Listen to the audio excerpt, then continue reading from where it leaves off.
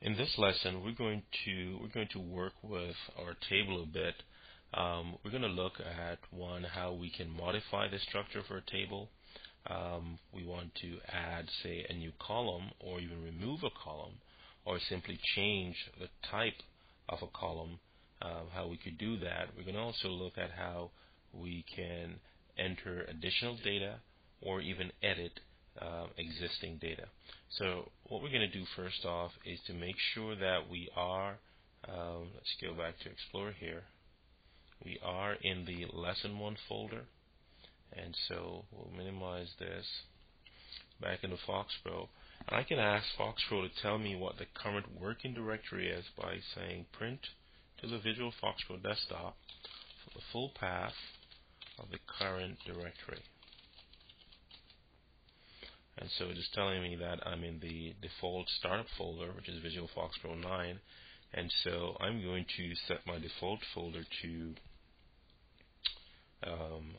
tutorial lesson 1. So we'll set default to, and this time I'm going to go ahead and use a question sign and have the browse folder dialog come up, and then I'll just navigate to my folder. So tutorial lesson 1, okay. And that's done. If I go back here and print full path, I'll see that I am exactly where I want to be. So I know that I have a table in here because I recently created one in the last session. And to open a table, we use the use command. For this, though, I'm going to go and show you how to use our data session window here. So we'll bring this up.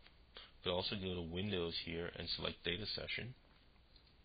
And we'll use the open command, and because our default folder is where the file is, it is displayed here. I simply select it and click OK. And so the table is opened in work area 1. By default, once you open a table, it's in work area 1, and we can have multiple work areas for tables in Visual FoxPro. By default, a table, as I said, is open in work area 1, but what I wanted to say was that a table must be opened in a work area. So if I wish to open another table, it would have to be open in another work area other than work area 1.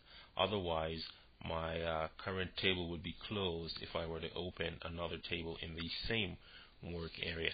So this is showing me the alias of the table, which is the same as the table name, and we'll talk more about aliases later.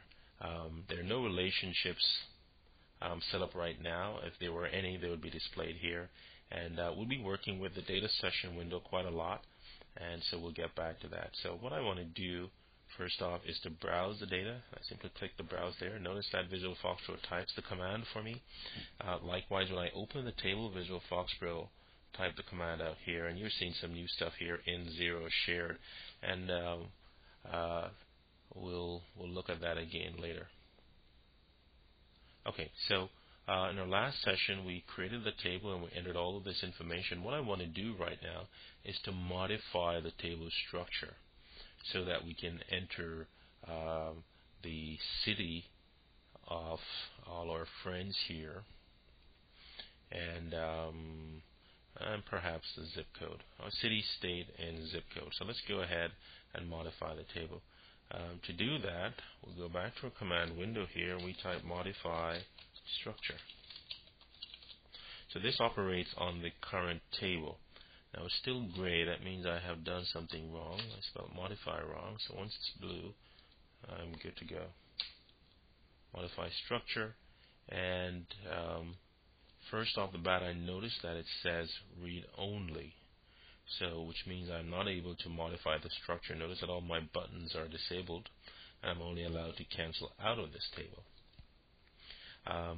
That is because I am not using the table exclusively. If we notice here in the status bar, record, the status of the table says record unlocked, which means it's being used shared. So let's get up to this now. So when we open a table using the data session, it opens the table in shared mode by default, and that means someone else on the network could have this table open in theirs instance of Visual FoxPro and be working with the data in the table simultaneously with myself. Seeing that we're here, the use in 0 says use in the next available work area, and work area 1 was the next available one, so the system selected 1. There is no work area 0. 0 is interpreted as the next available work area. So because this table is not being used exclusively, I am not permitted to change it. So I can go ahead and I'm going to close the table. Notice just the use command, and I'm going to reopen the table and use it exclusively. So I'm going to do that again from here. So I'll go open, and the dialog comes up. What I'll make sure to do is to check the open exclusive option here, and then double click on my table, and my table is now used exclusively. And you can learn quite a lot by using the data session window. This is the clause you would type instead of shared, as we did in the last instance. We can use exclusive now to say that we wish to use a table exclusively, and this is allowed because no one else is using the table. If someone else had the table open on the network, Visual FoxPro would give me an error if I try to open a table exclusively that is being currently shared with someone else. Notice the change in my status here, so I should be good to go to change the structure of this. So notice I don't have the read-only, and my buttons are all enabled. So I'll go ahead and I'm going to insert 2 rows here, 2 columns, sorry, 1, 2, and I'll change this one to city. I'll make this 20, and I'll change this to state, make this 2, and we'll insert another one, make this zip. And we'll make this a character type, and we'll just store the first 5 of our zip. So all these are character type fields. So we go ahead and click OK and make structure changes permanent. Yes. And Visual FoxPro will preserve our existing data when we modify the table. So let me just show you. So these tables are being shown at the end here, even though I did create them immediately after the address, and that's because Visual FoxPro appended the last clause whenever I use the data session window to browse a table. It says open the table in the last state that we had it, and so in the last state we only had these 5 columns. These are new, so it adds them to the end of the table. So if I remove last and just say browse, I should get it in the order that I did create them. So here we go. So right from within the browse window, we can go ahead and actually key data. So I could say this guy lives in New York, and so let me make up some 1, 2, 1, 1.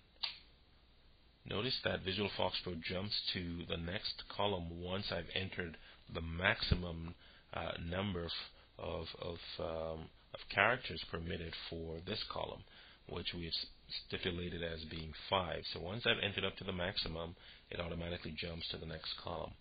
So I'm going to go ahead actually. So we can enter, as I said, in the browse window. We could also enter. Let me just close this out.